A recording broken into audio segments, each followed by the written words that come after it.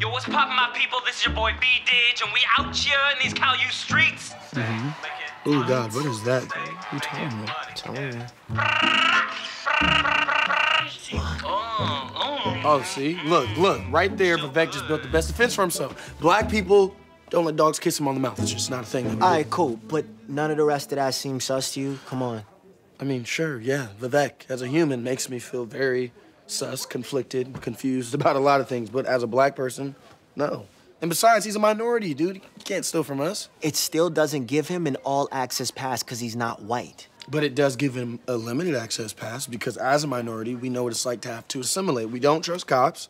We know the difference between a well-seasoned piece of meat and that bland-ass bullshit white people cook for Thanksgiving. What the hell is a turducken? Okay, I'm sorry, but bro, if you're not black, right? It doesn't matter how similar our taste buds or our hardships are. You stay in your lane, I stay in mine. It's simple. But how can you tell which lane is which when everyone's trying to be us? Black culture is pop culture. It's not Vivek's fault that the lines are so blurred, you know? What is that? I'm turned up over there.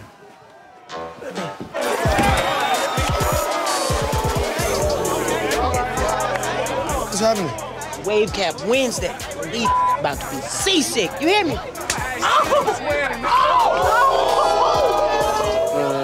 don't know about that. Hey, come on, light skin.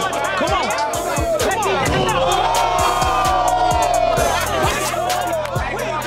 Come on. Don't let me down. Don't let daddy die.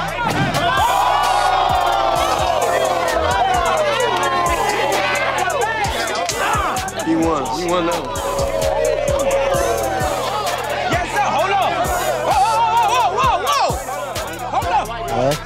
Here we go. Here we go.